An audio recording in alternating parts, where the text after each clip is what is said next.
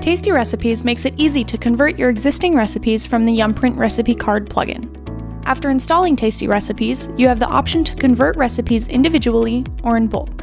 We recommend starting with individual conversions so that you know exactly what your recipes will look like after conversion. Tasty Recipes converts the following elements from the Yumprint recipe card plugin.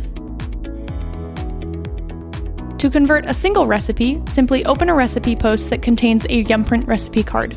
You will see a dialog at the top that will allow you to convert the recipe to a Tasty recipe. Click the button, then preview the post to see the result. If you are unhappy with the conversion, simply use your post revisions to revert. When you are ready to convert all your recipes at once, select Tasty Recipes under the Settings menu.